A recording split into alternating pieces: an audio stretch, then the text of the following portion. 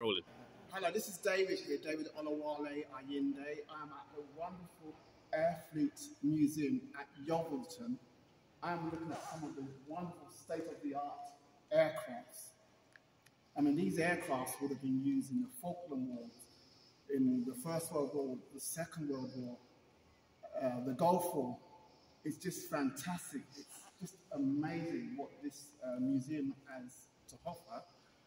And I'm sure that it is a place where loads of colleges and students will be coming to do their projects and essays on history.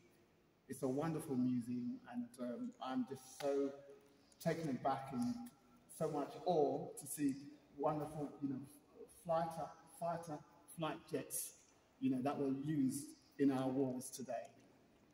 This is David Olawale Ayinde, just reporting from the Air Fleet Museum in Yeovilton.